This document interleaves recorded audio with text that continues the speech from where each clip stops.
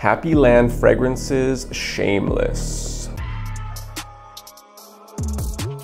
Hey, what's up guys, it's Josh here. Today I want to do a little review on this Happyland Fragrances Shameless. Now, right out the box, this smelled like a Creed Aventus clone, and looking up the notes here, I guess it's mostly a Creed Aventus style clone. But I was looking on his website and he says this is, something super fresh with a touch of blue. So I guess he is trying to put a little bit of, a blue tint on this. It does smell a little bit different than Aventus, I will give it that. I could kind of smell a little bit of something blue, but overall, to me, this seemed like a full Aventus style clone. It is a little bit more oily and a little bit ritzy. There's like a ritzy quality that I smell in here that I don't smell in the original Aventus, but it's not necessarily bad or anything. Let's go into the notes of Shameless. The notes are citrus, black currant, apple, jasmine, lavender, rose, patchouli flower, musk, ambergris, oak moss, and vanilla. So anyways guys, a lot of notes that are similar to Aventus in there. To me, like I said, it just smells like a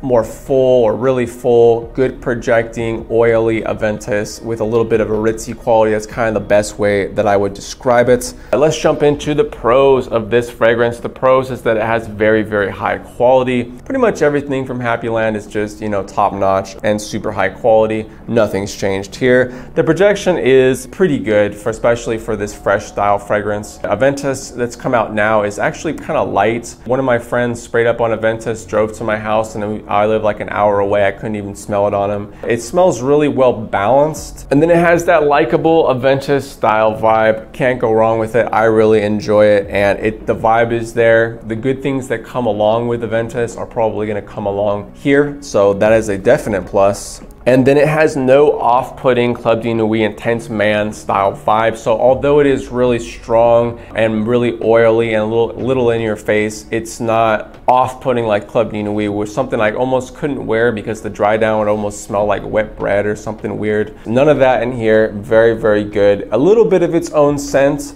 but that's not necessarily a bad thing. Okay, the mix aspects, I only have one, and that is that it's oily. I really do like high oil fragrances. If you look up, pretty much the more oils that are in a fragrance, the more higher quality it is. But it's also a little different because the original Aventus I didn't find to be this oily. I found it to be a little bit more straightforward. So I'm kind of on the fence with it because I almost think for Aventus and for it being a little transparent, I almost think the less oily would be a little bit better. But maybe I'm wrong. Like I said, I'm kind of on the fence with that. Most people would probably think that's 100% a plus, and normally I do too. All right, guys, let's jump into the cons of this fragrance. The cons is that it's not really a direct clone of Aventus. It does its own thing, which I guess people would want, but it's like really, really, really close. But then it has, in my opinion, like a Happyland Fragrances style touch on it, which I actually really do appreciate because I don't really know what it is, but some aspects to this fragrance has just a Happyland Fragrances vibe. So I like that they were able to recreate that here and give it its own kind of smell. This is also not as transparent. I actually do like a little bit of that transparent vibe. And I think this smells really, really good, but I think that Aventus can almost start smelling like a lemon cleaner once it becomes really, really strong. And I almost wonder if that's why they make the newer batches a little bit more balanced. More so in other fragrances than this, but when you max out the fresh notes of Aventus, it can smell a little bit like a lemon cleaner and be a little off-putting. I don't really smell that really too much with this one. It's just very in your face. And I really don't have anything bad to say about it, to be honest with you guys. It's just not a direct clone, and I wish it was a little more transparent, but it's not a bad thing at all.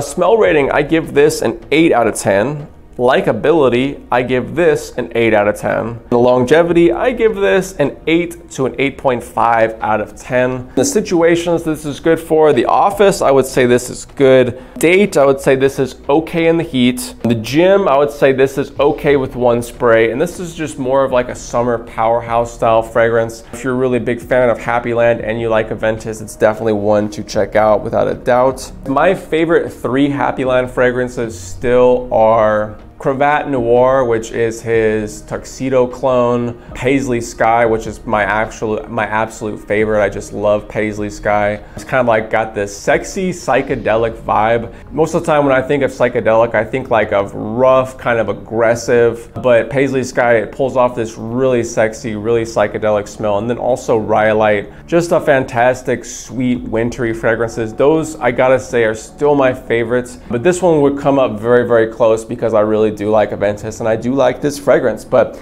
anyways, guys, we're on the road to 50,000 subscribers and I could not do it without any of you guys' help. You guys are the best. I'm having a great day out here. Hopefully having a great day at home. See you all in the next video. Peace.